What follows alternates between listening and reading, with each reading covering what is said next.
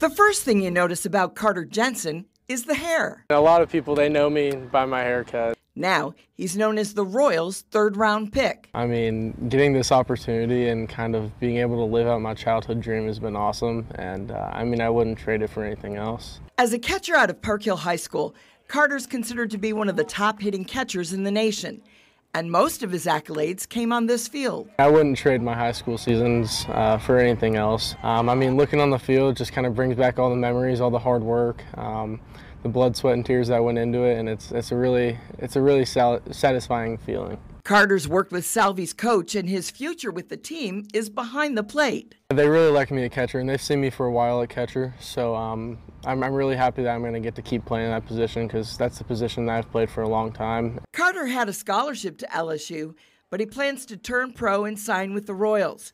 And when it comes to his Kansas City wardrobe, he's fully equipped. Growing up a Royals fan, I have shorts, shirts, sweatshirts, hats, everything you can really think of. So me and my family were very happy that we were able to kind of save some money and not have to go out and buy a whole new wardrobe. And from here on out, his Royal stuff is free. Karen Kornacki, KMBC 9 News.